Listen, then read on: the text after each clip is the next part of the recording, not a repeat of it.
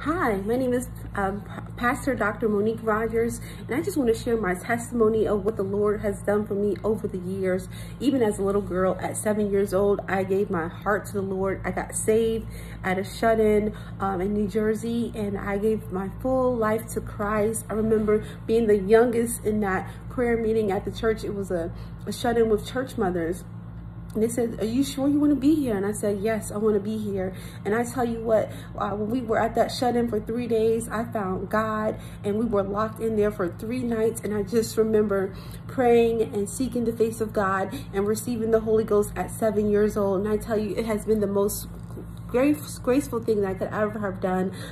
Growing up without a father in my home, just understood the power of God's love and really depending on God as my father and knowing Him as my Lord and Savior. You know, we grew up, we were homeless, we lived in homeless shelters.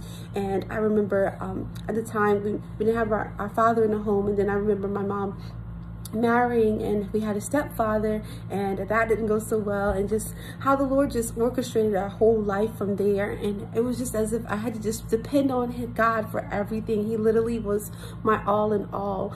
And I tell you, my dependence on Christ has really changed my life, and I've really found Him to be everything to me. And I tell you, as a pastor now, and my life is sold out to God. I've been through so much in my life. I've suffered with eating disorders. I've suffered with so many things. But I tell you, when I gave my heart to Christ and I found Him to be my Lord and Savior, that was the turning point in my life where I understood, even as a teenager, even as a young person, that there was more to life than what I was seeing, and that God ultimately was my everything. And so now I hit the streets every day telling people about God. I'm here, here in the military, encouraging people and doing different things. It's so important to put God as number one. And I tell you, it has been the best thing that I could ever have done. And I'm so excited about it.